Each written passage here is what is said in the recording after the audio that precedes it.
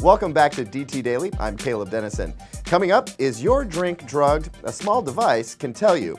We've got some crazy GoPro video from the Tour de France, and DT's car guy Nick Jaynes saddles up a Hellcat, and you'd better hold on.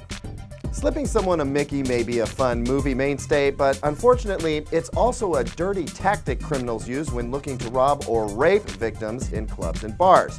So how do you protect yourself? With technology, of course. Just dip the pd.id, that's personal drink ID, into that Manhattan, and if you get the green light, party on. Get a red light? Well, then you better recheck the guest list. The pd.id quickly tests for common knockout and date rape drugs, and the tech is spun off of equipment the DEA uses, according to the developers. pd.id just posted on Indiegogo, and you can buy some peace of mind for your good times right now for a $75 pledge. Drug scandals have taken some shine off of cycling's premier event, the Tour de France, but it's still as competitive as ever. Need proof?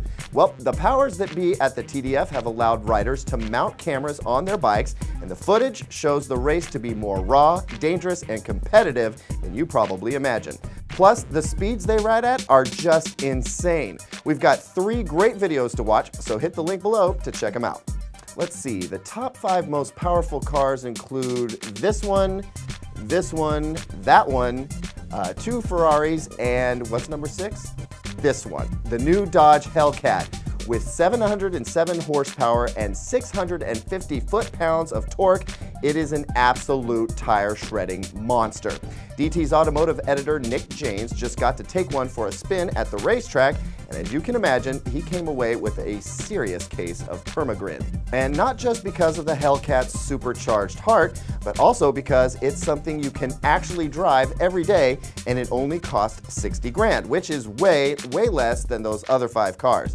Check out Nick's full review and video at the link below, which of course includes a fair amount of tire testing. And that's DT Daily for today. We'll see you tomorrow.